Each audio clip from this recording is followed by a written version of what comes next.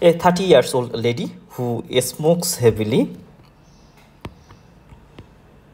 present with recurrent episode of infection in the right breast. On examination, she has a indurated area in the lateral aspect of the nipple areolar complex. Imaging shows no mass lesion. So all the points are important. So what is the most likely diagnosis? Here are the options. Options are the duct ectasia, periductal mastitis, Paget disease of the nipple, Monroe's disease of the breast, and radical scar. So what may be the option of the patient? That means a 38 years old. First of all, the first point, she is a smoker. Second of all, infection of the right breast. But on examination, there is the nipple areolar complex intact. That means lateral to the nipple areolar complex. That means when a breast, there is nipple areolar complex, and when there is this area, actually the indurated area develop, and she gives frequent history of the infection of the right breast. Now see, first of all, let's see the periductal mastitis. It is most common in the smoker. Another one is the duct ectasia. So duct ectasia and periductal mastitis, they both are common in case of the smokers and may present with the recurrent infection. So the periductal mastitis is usually present with recurrent infection. Then duct ectasia, it also present recurrent infection, and treatment usually with the co-amoxicillin. On the other hand, the Monroe's disease, it is another disease which is the thrombophlebitis of the breast vein, which is the superficial vein. So Monroe's disease is another entity which is the superficial thrombophlebitis of the breast vein. Here we can see a normal breast and abscess formation. This is a normal duct, and periductal mastitis, it occurs periduct. That means the around the duct. That means the outside the duct. But duct ectasia, which is different, duct ectasia occurs within the duct. So periductal mastitis, the abscess or the inflammation, it occurs outside the duct. Here we can see the abscess formation, and there the keratin plaque present, and always the squamous metaplasia occurs, and sometimes there may be fistula develop. So duct, another one is the duct ectasia. So periductal mastitis, it is the inflammation, and this inflammation present outside the duct. On the other hand, the duct ectasia means the dilatation.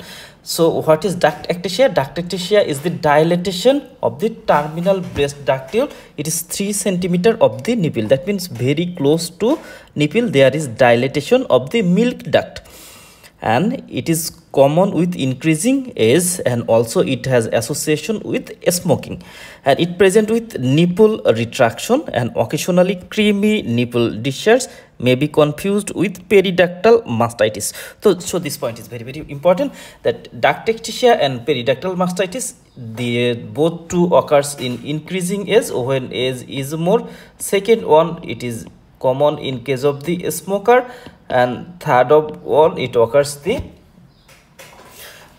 duct or milk duct. But in case of the duct ectasia, the pathology is within the duct. For this condition, there is different type of secretion through the duct. This is the differentiating point, that the secretion occurs in duct ectasia through the lactiferous duct or terminal breast duct. But in case of the periductal mastitis, there is not such type of secretion. Actually, there is the abscess formation, and burst of the abscess sometimes occurs.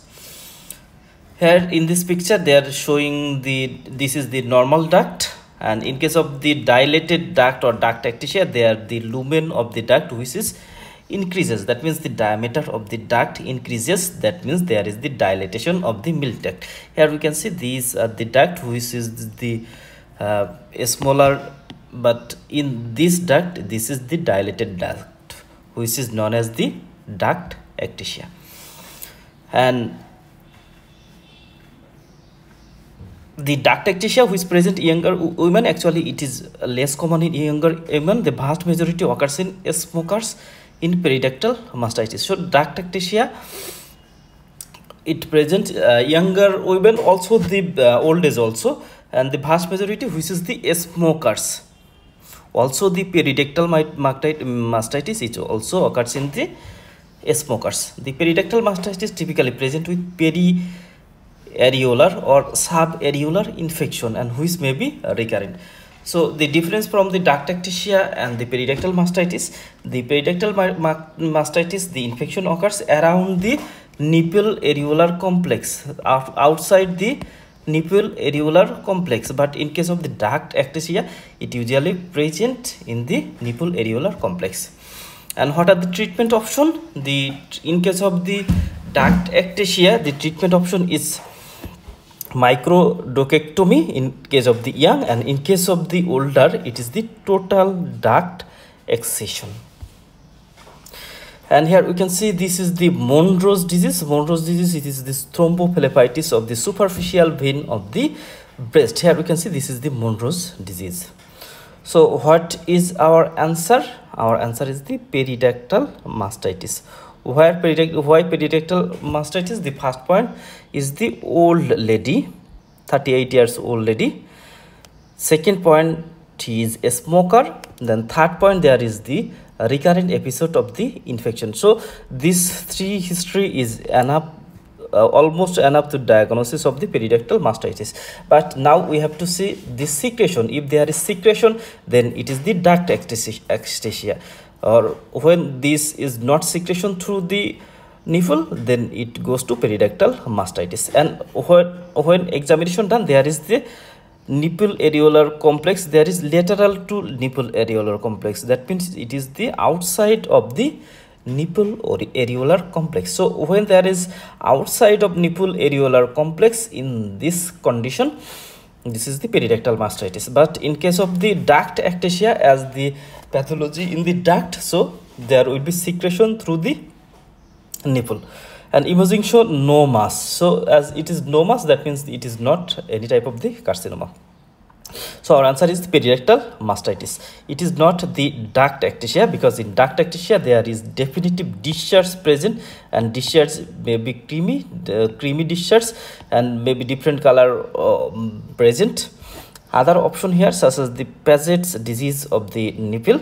Paget's disease of the nipple is not also true.